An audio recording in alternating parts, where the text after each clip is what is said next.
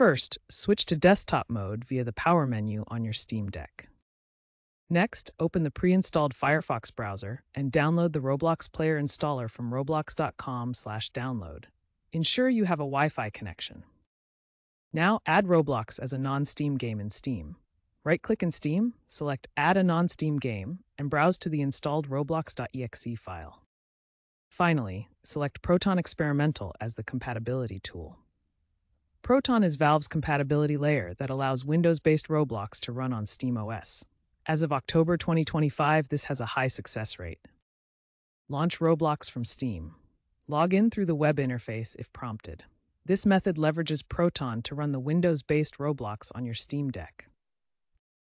After installing Roblox, configure your Steam Deck controller.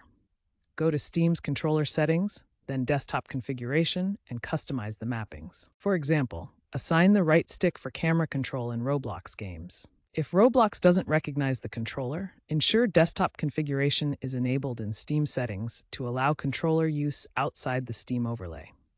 For troubleshooting, common issues include login failures. Use the web login method instead. If you experience performance drops, lower the in-game graphics settings. Remember, Roblox is not officially supported on Steam Deck, so expect occasional hiccups. Community patches are helpful. Check community forums for tailored Proton configurations specific to different Roblox game types.